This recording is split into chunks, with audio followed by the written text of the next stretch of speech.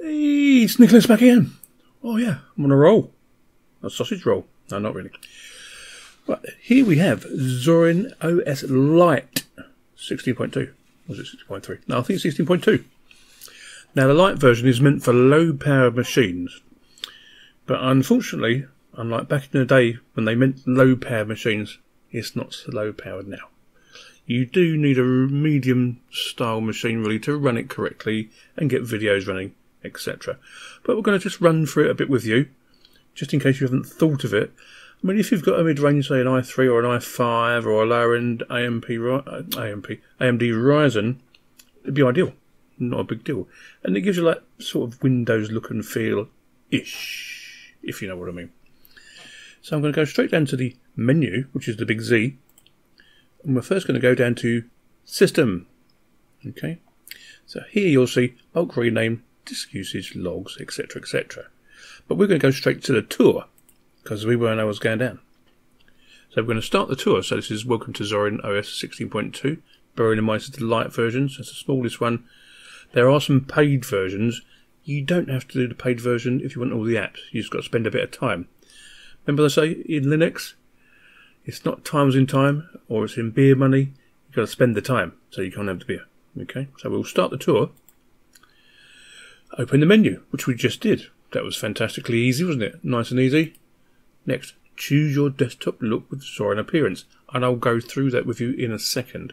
Now remember, because it's light, you don't get many options. If you go for the full-blown version, you get them all.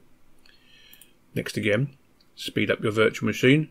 So it knows I'm using a virtual machine, and so it's done all the extensions it needs for virtualization. So that's why it's doing stuff okay.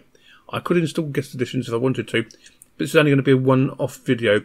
I'm not going to make extra ones. I'm going to wait until they release another Zorin OS, so that'll be not too long now, and then we'll go through it with you then. Or you could just put in a real machine, you know, be easy, wouldn't it? Use the software to find the installed apps. So that basically means the software center. Very, very similar to Ubuntu and Mint one. Very, very similar. But you know all how it works now, don't you? It's really easy. Really, really easy. It does stuff. Remember, you can still install stuff via command line if you want to. But as far as I know and remember, we get FlatHub here as well. I'm not sure if we get app image straight away. Yeah, you should be able to use app image, no problem. Yeah, I don't see one reason why not. And you can click there and learn about installing apps. We don't want to do that. And next, that's it. We hope you enjoy Zorin OS. Well, on this sort of machine, it's fine. Now, on, say, a 10 to 12-year-old machine that's lacking in RAM and power, it struggles, especially in video, okay? Now, this is not the out-of-box experience because I've actually changed all the themes and everything, and I'm going to go through that with you just quickly. So if we go down and hit the menu button again, we'll go to Zorin Appearance. And so you can have what we have here, which is the icons on the bar, or you can have the Zorin Experience. So all it'll do is open up the open programs in the bar. But we'll go back to that one. As in themes, I've gone for the dark theme, okay? I'll switch to the light theme and show you. Ah, too bright, I'm blinded. Go back to the dark, please, thank you. Didn't like that at all. Or there's a middle one here where you can set the times where it will change for you. But I'll just keep to the dark one. You can also change the accent colours if you really want to. I've just kept them at that. As for desktop, mounted volumes we can have, but I can also add home, rubbish bin and file system. Yeah, alright. And you can change the desktop size if you want to. Also, you can change all your fonts here too. So that's that bit out of the way. Okay. So it's nice and simple. There's not too much to the Lite version. When you get to the bigger versions, and thank you guys for keep sending me the full versions every time you release one. They are really, really nice to use. And last year I didn't get to do any reviews on them because, yeah, I had a rest, didn't I? Anyway, we get Windows App Support. Now, this one is a bit iffy, so I'll click on it for you. You're thinking, oh, what do we get? Well, actually, I'll wait for it to come up. This is all real time. I'm not editing this out for you. This is how long it takes. In a virtual machine, by the way. 2 cores. It's actually Play on Linux and Wine. Now, Play on Linux just doesn't work very well anymore. So I'm not sure if that actually works very well at all.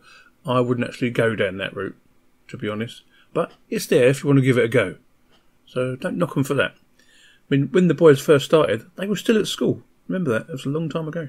Really long time ago. Okay, under Office. LibreOffice is a standard, but I've installed only Office. Right, there's a reason for this. Don't get me wrong, I love LibreOffice. It's fantastic. But if you have to work with Windows fonts and files all the time, this is probably a better bet for you. Yeah, this is the freebie version. There is a paid version as well, by the way. But if you want to be compatible with Microsoft Word, this is one way to get at. Yeah, it'll get all your stuff done. You don't have to go over and change everything. So that's another good thing. I did download Chrome, but it's gone from my bar now. So if I go down to Internet, Chrome is there. So that's no problem. I'll just click on it and make sure it's actually installed correctly. It should be. I installed it from the Chrome site. Yeah, it works fine. So it does work. Firefox is standard here, as you would imagine.